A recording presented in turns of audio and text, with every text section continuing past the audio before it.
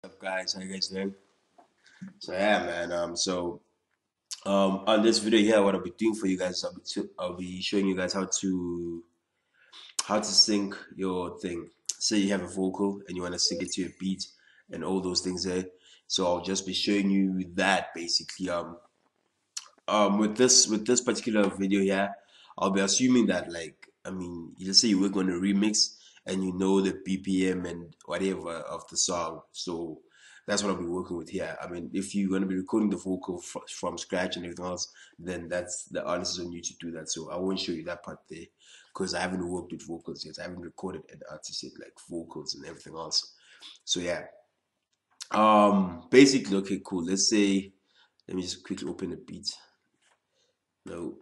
So you want to open up your beats. I got a request to do this video here. So yeah, so I'm gonna teach you guys that, and then yeah. So this is like a beat that I was just working on. So it sounds like this.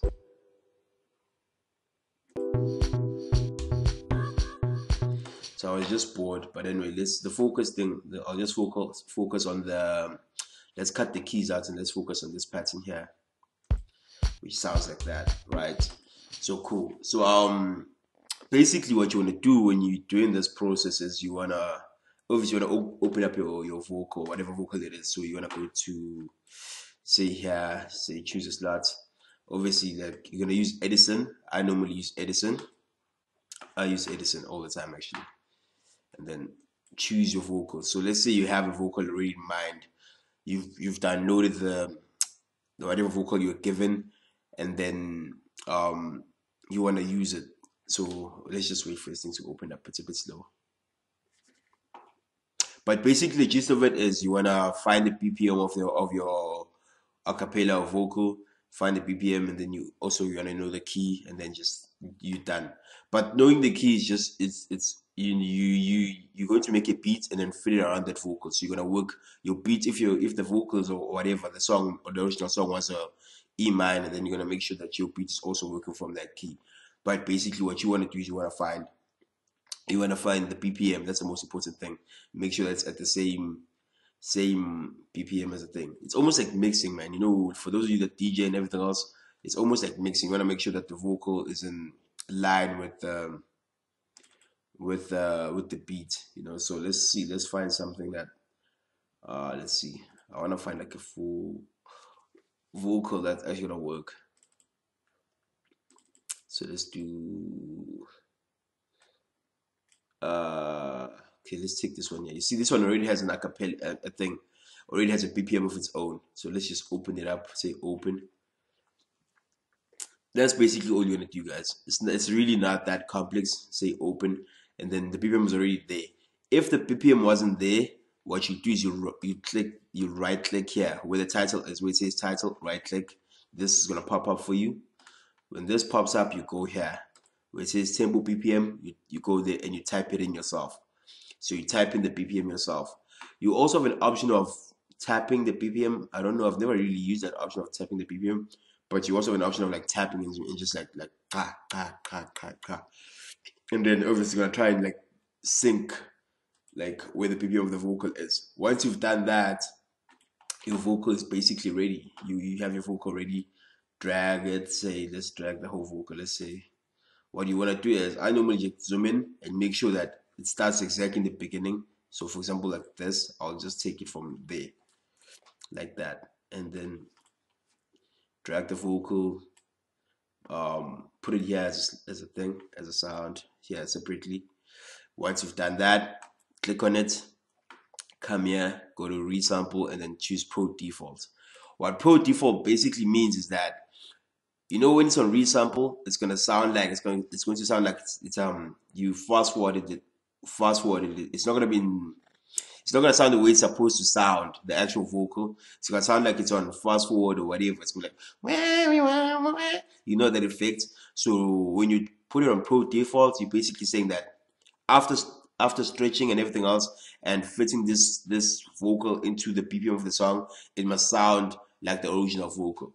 That's what Pro Default means. So what you're doing here, you want to click on Pro Default to make it sound the way it should sound, and then you want to right click on time and say Auto Detect. What you're doing now here is you want to link the BPM of the vocal to the BPM of the song. So the song right now is on 115, right? And we know the vocal was on what? Was on 126. So now you want to make sure that this now goes in line with the song itself. So the BPM of 126, you want to slow down the vocal enough so that it fits into this BPM here. So then just right click here, auto detect, and then it's going to show you the 126 embedded. That's the one that you typed in, right? So it's going to write 126 embedded.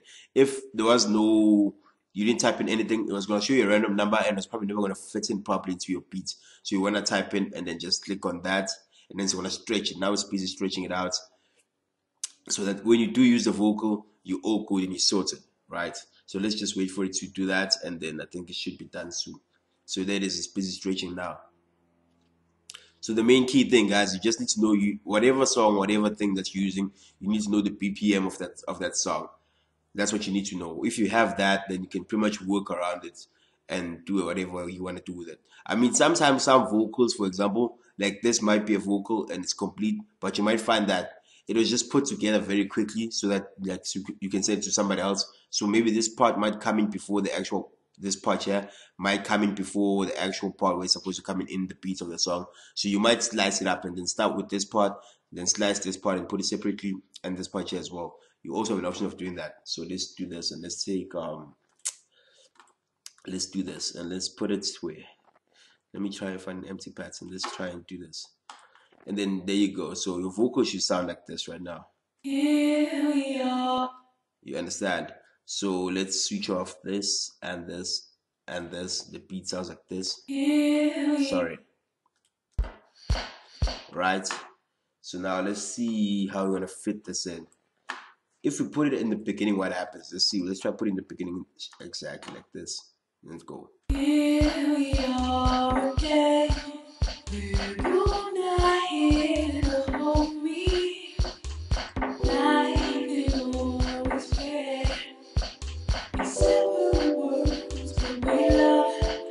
Simple. So you can see that fits in perfectly like that. Obviously, some songs, some vocals, they don't start exactly on the first kick, beat, whatever. You might have to put it here, or you might have to do this here and move this around and maybe put it there or whatever, you know.